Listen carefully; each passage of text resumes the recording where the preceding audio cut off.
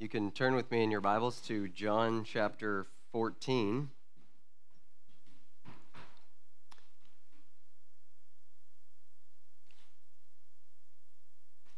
So the first Sunday of each month, we're in John chapters 13 to 17, and the rest of the time we're in Acts. So right now we're in John chapter 14. Let's pray together, and then we'll look into God's Word. Gracious God, you alone are holy. You alone are worthy of our worship. And by worship, we think not only of just the songs we sing in praise to you, but we think of our thoughts, our actions, our words, in every way, God, that you've made us to be a reflection of your glory and to respond in loving worship to you. But we know that because of Adam's sin and our sin nature, that we do not respond to you appropriately. In fact, we cannot do so on our own. And so we thank you for your intervention through the God-man Jesus Christ to live a perfect life, to prove that he was the Messiah, to die on the cross as the perfect Lamb of God, to pay for sin, to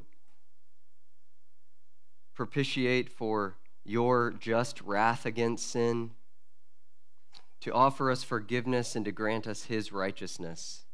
And thank you that he rose again from the dead to prove that he is Lord, and that through his life we too may have spiritual life.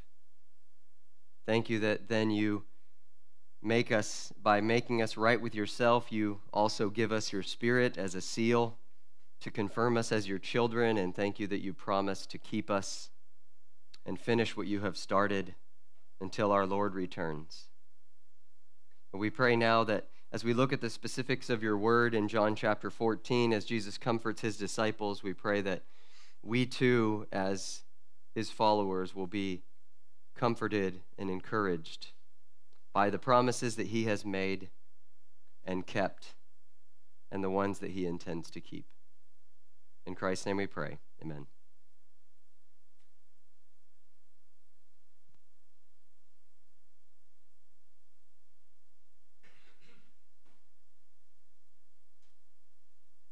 So on the night of the Last Supper, Jesus prepared his disciples for his impending death and resurrection and for his ascension to the Father, which is recorded in John chapters 13 to 17. And the Apostle John brings us into an intimate conversation that Jesus has with his closest disciples and a prayer for his people in John 17.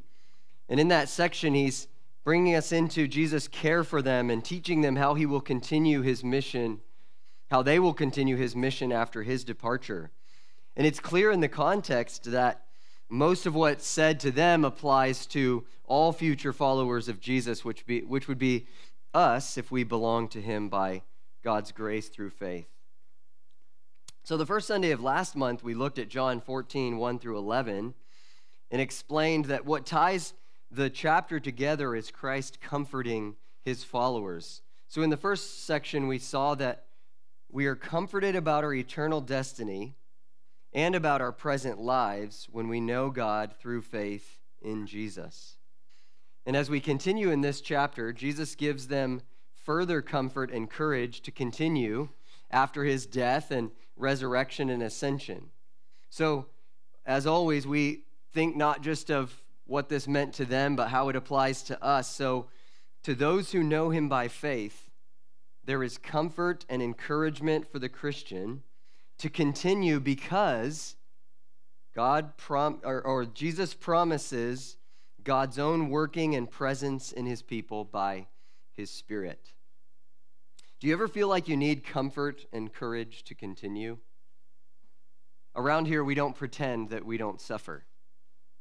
We admit that it's a real part of our lives, not only because of the fall and a fallen world in which we live, and not only because of our own sin and the sin of of others around us, we admit and we know that God himself allows suffering for our good and his glory.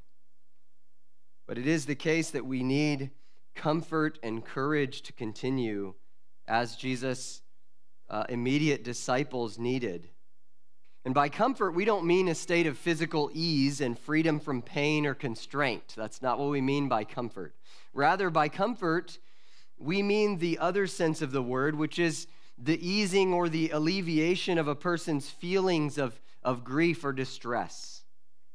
An internal peace and rest that alleviates our distress. Jesus offers us true comfort in knowing God through him. And by encouragement, we mean the action of giving someone support, confidence, or hope. And by encouragement, we mean persuasion to do or to continue something. Because Jesus lives and continues his work by the presence of God the Holy Spirit, there is ongoing comfort and courage in the Christian life. So we'll look at the three different sections of the verses that Aaron read for us this morning, asking ourselves, as we always do, what does Jesus mean in what he's saying? And then why is that comforting and reassuring? Why is it encouraging for the Christian? Let's look again at verses 12 to 14. Jesus says, "Truly, truly, I say to you, whoever believes in me will also do the works that I do. And greater works than these will he do, because I am going to the Father. Whatever you ask in my name, this I will do, that the Father may be glorified in the Son. If you ask me anything in my name, I will do it." Jesus reassures his followers in verses 12 to 14 that a life of faith in him will mean that his work continues through us. Those who commune with Christ through faith will, after his departure, be the means by which he continues working. Jesus says that you will also do the works that I do. In fact, he says greater works, greater deeds. Now, what he can't possibly mean is he can't be referring primarily to a greater quality or even a greater quantity of sign miracles. That can't be what Jesus is referring to. Here's why we know that. We're studying in Acts right now in our other series, and although the apostles such as Peter and Paul performed sign miracles by the Spirit similar to some of the ones that Jesus performed, there were great healing miracles, even restoring Tabitha's life. The life of Dorcas is restored by the Spirit through Peter, and the life of Eutychus is restored through Paul. But the quantity and even the quality of Jesus' miracles was still unmatched. Turning water into wine. Raising Lazarus from the dead. Lazarus, come out. Casting out demons that the disciples were not able to. And Jesus feeding thousands of people with a handful of loaves and fish. So what makes more sense and fits the context of what Jesus is saying, he means that these greater works, these deeds, because of Christ going to the Father, the intent is that these greater works emphasize the greater spiritual impact that Christ's own completed work on the cross and his resurrection will have by the work of the Spirit through his people. D.A. Carson explains it this way. The contrast in verse 12 is not finally between Jesus' works and his disciples' works, but between the works of Jesus that he himself performed during the days of his flesh and the works that he performs through his disciples after his death and exaltation. At that point, redemption is won. The kingdom of God is triumphantly invading the nations with saving and transforming power. The locus of the covenant community stretches outward from its Jewish confines to embrace the world. And the disciples themselves are empowered and equipped to engage in far-reaching ministry. And this latter part turns on the gift of the Holy Spirit, which is the gift about to be introduced into the discussion. So too, what's the connection between the believer's prayer and God's provision? The connection is that he will do it. We must depend on him. That's the point of asking, of dependence. Prayer is a demonstration of faith, of confidence in God and not in self. It is active dependence on Christ and communion with him. You've heard me say before that we pray exactly as much as we need God's help. We pray exactly as much as we know we need God's help. So prayer is the act of fellowshipping with God and depending on him, seeking his help. And prayer in Jesus' name is not a magical incantation any more than faith is a means to get God to do what we want. The idea of praying in Jesus' name is to be in full accord with all that his name stands for. Recognition that he is the only means by which we approach God. Jesus said, I am the way. It is recognition that we depend wholly on him and that we pray according to his will for what he knows is best. The Apostle John will say in one of his letters in 1 John 5:14, and this is the confidence that we have toward him, toward God through Jesus Christ, that if we ask anything according to his will, he hears us. So we're talking about everything that praying in Jesus' name entails, that we can only come to God through him, that we wholly depend on him, and that we're praying according to what it is that God knows is best. The one who prays in faith, resting solely on Jesus, according to God's character and his will, can be assured of God's provision and God's blessing according to his own goodness and perfect will. So Jesus is reassuring his followers that a life of faith in him will mean that his work continues through us. Ask yourself before we continue, has Jesus kept his promise? As we're studying through the book of Acts, we know for sure Luke was telling us in the gospel, look what Jesus Christ came to be and do. And then he made them a promise that by my Spirit, you will be my witnesses. And then he continues to do that exact thing through his people. And he keeps proving that it extends beyond the disciple or the immediate apostles. It extends to all of his people. Does Jesus keep his promise? Is he doing greater works because of his atoning sacrifice and resurrection life? Yes, he is. Is it not then also a great encouragement to you to know that between Christ's first and second comings, God is accomplishing greater works of kingdom expansion through his people? That's what you've been invited into. Is it not great comfort to know that God answers prayers of faith in Jesus' name according to his own pure goodness, his own unlimited power, and his own perfect will? Are you not comforted that God answers prayers better than you know how to ask them? And now as we move forward in the text, how is it that Jesus will continue his work through us? How will he do this? By the Holy Spirit he has given us. This theme that begins at verse 15 runs all the way through verse 31 of chapter 14, the departure of Jesus and the coming of the Spirit. But we're going to have to break this morning today at verse 20. But how is it that Jesus will continue his work through us? Read with me verses 15 to 17. If you love me, you will keep my commandments. And I will ask the Father, and he will give you another helper to be with you forever, even the Spirit of truth, whom the world cannot receive, because it neither sees him nor knows him. You know him, for he dwells with you and will be in you. Jesus will continue his work by our obedient love through the power of his Spirit who dwells in his people. Here's how I would summarize verses 15 to 17. While our love for Jesus shows itself in obedience to his command, his provision for us comes through God's presence with us and in us by the Holy Spirit.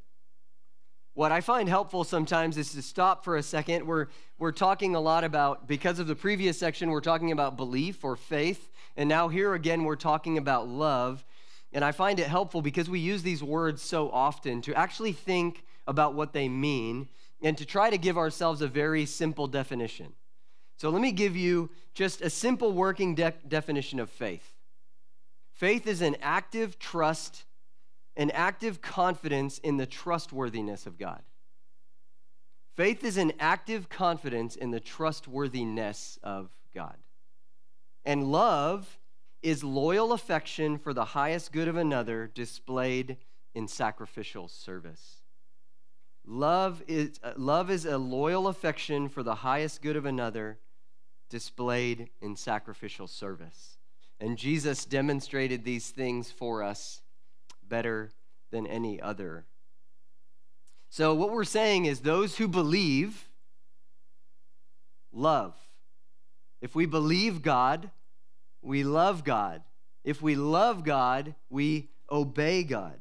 Obedience is evidence of love, or evidence of trust. Those who love Jesus by faith make a practice of obeying him. If we say we belong to him, we must be making progress in a lifestyle of obedience to the character and mission of Jesus. You know that you don't live a perfect life, even though you are in Christ and you have the indwelling Spirit. But if we say we belong to him, we must be making progress in a lifestyle of obedience to the character and mission of Jesus. And so too, like we said in the last section, now what's the connection between loving Jesus and his provision for us? It is such people who have received the promised Spirit.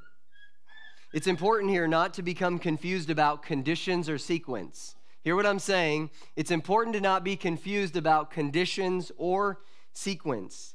It is the case that Jesus is saying that those who truly love him will obey him. That much is clear. But the coming of the Spirit is not conditioned upon that loving obedience. And it doesn't chronologically or sequentially follow that obedience. In fact, what Jesus is saying, even from the previous verses, is that the continued work he will do in and through his people is because he will send his Spirit to be with them and in them. The same is true of our loving obedience. And Scripture supports this multiple places.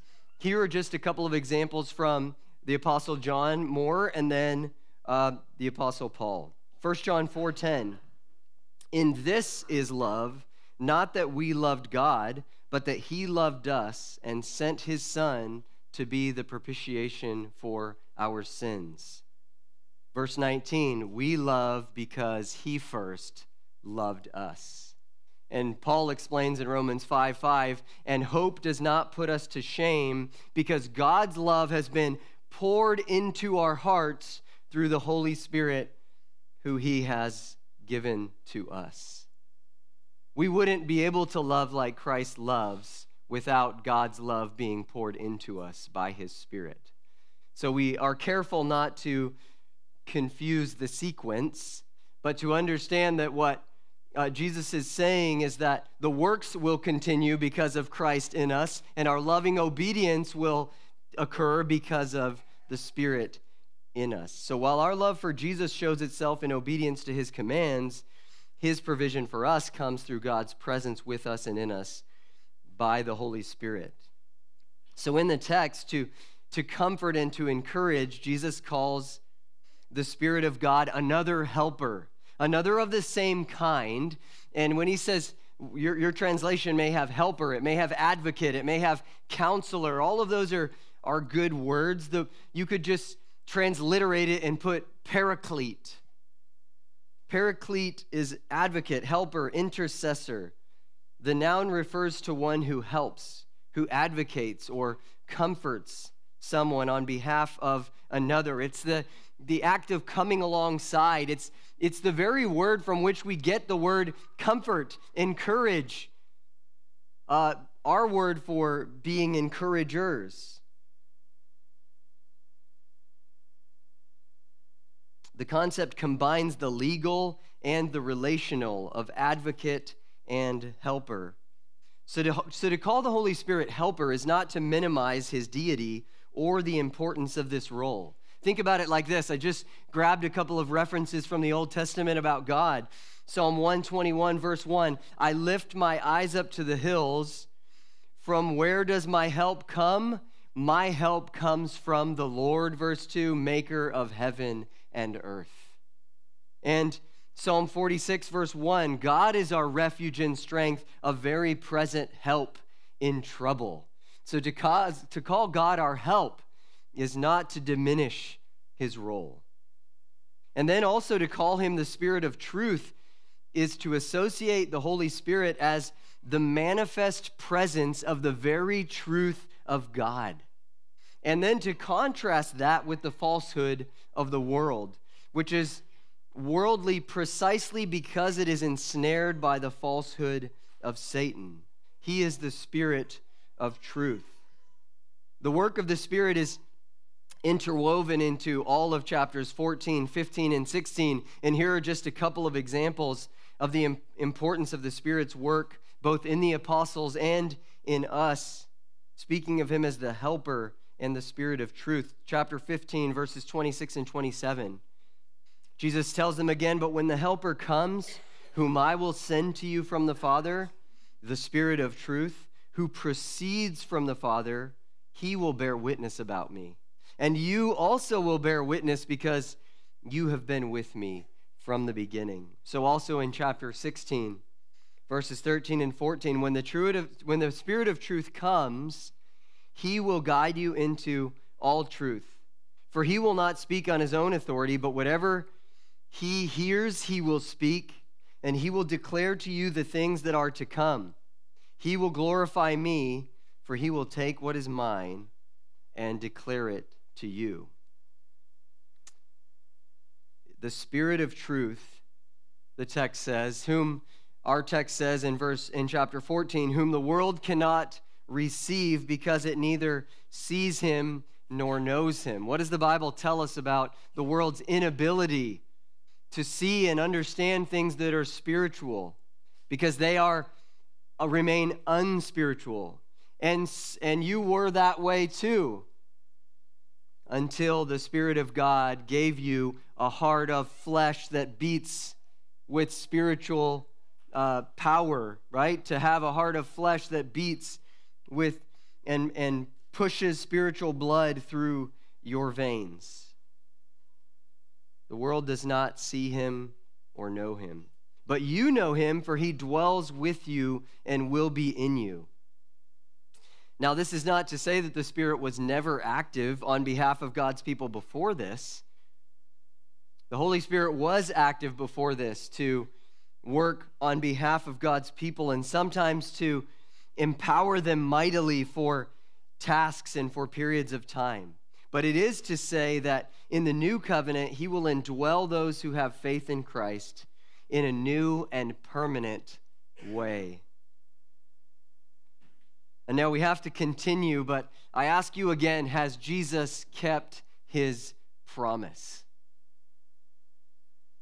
Has Jesus kept his promise to give his Spirit to those who, by his grace, respond to him in faith? How are you confident of your salvation? Why is it reassuring to have the divine Paraclete with you and in you? Why is that so comforting and encouraging? He is your assurance. He is your knowledge that Christ will complete his work. He is the one doing in you what you cannot do yourself. He is the one who even intercedes on your behalf when you do not know what to pray. And now Jesus comforts and encourages his disciples that his resurrection from the dead will be confirmation for them that he will keep all of these promises as well. John 14:18-20. I will not leave you as orphans. I will come to you. Yet a little while, and the world will see me no more, but you will see me. Because I live, you also will live. In that day you will know that I am in the Father, and you in me, and I in you. The resurrection comforts and encourages us that Jesus has kept and will keep his promises. When you celebrate every single Sunday, not just last Sunday that is specifically Easter, Resurrection Sunday, but every Sunday you're celebrating the Lord's Day because Christ arose. And that is your comfort, and it gives you courage that Jesus will keep all of his promises. He will not leave you as orphans. When we hear of war and of death, when we think about all that has transpired in recent years in Ukraine, in recent days near Israel and Gaza, when we experience for ourselves or those close to us the premature death of parents, we can picture. Some of us perhaps even experienced the sadness and the plight of children left without the love and the care and the protection of their parents. We can see it, we can feel it, we can empathize. But Jesus is reassuring his disciples that his death will not mean that. In fact, his death and resurrection will be the very thing that ensures their permanent adoption as sons and daughters of God. It looks like the defeat, but it's the eucatastrophe. Christ wins. God wins. God is accomplishing through this suffering, through this death, everything that he promised. This is the guarantee that Jesus can forgive sins and grant you his righteousness. So the time frame of this coming to them again seems most immediately to refer to the resurrection. The world will not see me, but you will see me. Jesus appearing to his followers as proof of the resurrection, but not appearing to the world. And he says to them, because I live, you also will live. Because of my resurrection, you will have spiritual life, which is eternal. In that day, you will know. Again, most clearly points to the resurrection. But of course, the resurrection of Jesus has implications for the other timing, the comings that he's been speaking of. When he comes in to be with them in his spirit, there are implications of that promise that they will see him with the eyes of faith. They will experience the indwelling spirit, and there are implications for his continued work and keeping all of his promises, including his return to take us home to be with him in eternity. In that day, Jesus says, when you see me again in the resurrection and when I appear to you, you will know that I am in the Father and you in me and I in you. Because Jesus' resurrection inaugurates the dawning kingdom in which there is a new intimacy of relationship to God made available by faith in Jesus. So this is speaking of the security of that familial bond made certain and complete through Christ's death and resurrection, purchasing our adoption. It speaks of the security of the closeness and intimacy of that relationship. Has Jesus kept his promise? Has Jesus kept his promise? Have you experienced a relationship with God knowing that you are his child because of what Christ has done? Are you not comforted and encouraged when you remember that Jesus kept his promise and rose from the grave? Because he lives, you also can live. So by faith, we, God's family, we have comfort for today and we have courage for tomorrow because Jesus has kept and will keep all of his promises. Jesus will continue his work in us, and he will continue his work through us by the presence and power of God, the Holy Spirit. Christ has kept and will keep all his promises. Because God is God, there's no fickleness in keeping his promises. Because God is God, there's no fickleness in keeping his promises.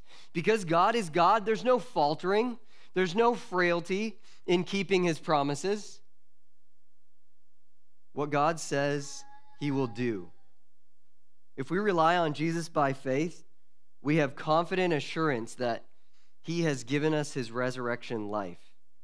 And we will love him by our obedience, because he will be present in us by his Spirit, doing his work to grow us and to expand his kingdom. And as we have one another, a family of faith, to help us keep our hearts and minds focused on the comfort and the courage that is ours in Christ Jesus, let's do so more and more until, as we see the day approaching, Jesus is coming again, and we can comfort and encourage one another with these words, the very promises of our Lord and Savior, Jesus Christ. Let's pray, and then the praise team will return, and after that, we'll close by taking the Lord's table together. Our gracious God, we love you because you first loved us. By grace, you have granted us faith so that we would trust only in Jesus Christ to be our Lord and Savior. And we thank you that through that you have restored us to yourself and taken our sin and given us his righteousness. You have given us your Holy Spirit to indwell us, to seal us, to comfort us, to encourage us, to guide us. And we pray that we will desire to walk in obedient love, knowing more and more the comfort and the encouragement of your Spirit at work in us. And may we as your people be diligent to live faithfully and to encourage one another with these words from your Scripture, inspired by your Spirit. We thank you and we praise you because of the death and resurrection of our Lord, Jesus Christ. Amen.